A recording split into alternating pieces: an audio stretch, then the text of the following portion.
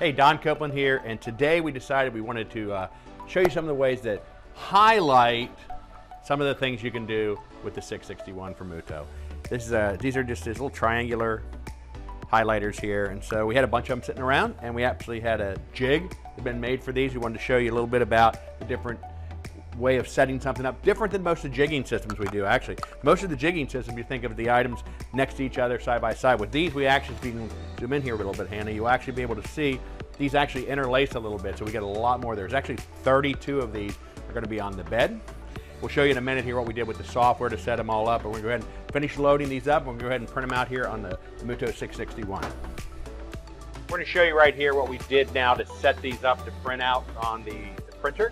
And we actually had this graphic file, which was the file that was used to cut out by laser the actual jig itself.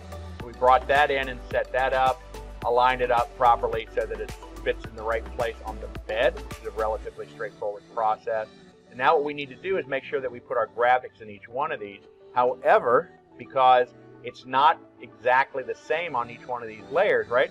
We have one pointing up and one pointing down, so it's not like we can exactly place these all the way across the same on each of these. So we have to create a pair that we're going to set up to do the filling of this. That's what I've actually already done here. In this, down here, I copied out two of the triangles, and then I dropped our logo into them and positioned them as we want them, because we don't want to center these up. If you will see, if I go in here and I ungroup this and center these up, all right, I've got this logo. If I were to center it to this triangle, you see, that doesn't look right. It is mathematically centered on that triangle. However, it's not optically centered the way we want it. So what we did is we actually set it up so that they were a little bit lower, because actually the logo we set up itself is a triangle, so we set it up that way. So I'm going to go ahead and undo that.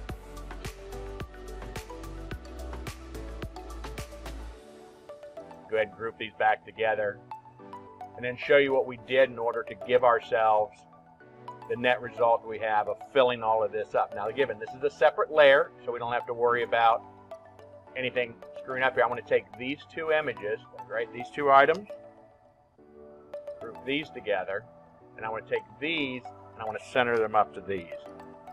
So now those two are sitting right on top of those two, and we went in, we did some math based on the file that we were given for the setup, and we're going to set up an array, and these are the numbers we came up with. We want to populate these on down. We need 3 pairs going down and 3 going across.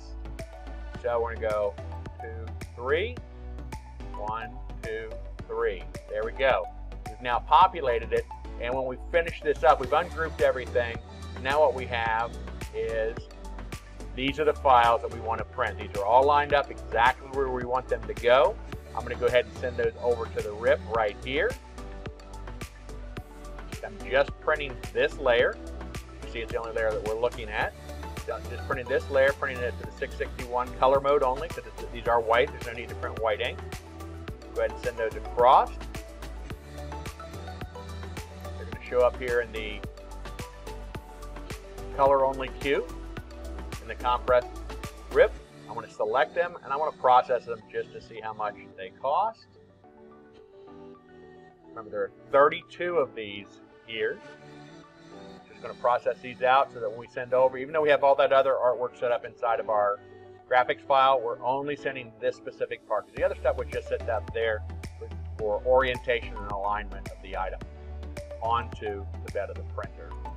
Just about done processing. 15.97 cents. Let's just go ahead and select that and send it over to the printer. So this is one of the cool features of the Mutoh 661, is when you hit this load button, it's actually going to take it back and it's going to set the height itself with a laser system. You see it brings the bed up and it's going to advance, and whenever that light gets tripped, it's going to lower and lower and lower until it's no longer going to be something that would be in the way of the print head. Plus, while it's loading now, I'm going to watch and make sure that I got all these loaded pretty much the same. Every once in a while you might see a little tick down, but I've not seen anything major happening, so that means that we pretty much have got this set up at the ideal height and all the pieces laid in there nicely. There's 32 of these on the bed. The ink cost, as I just showed you in the software, was under 16 cents.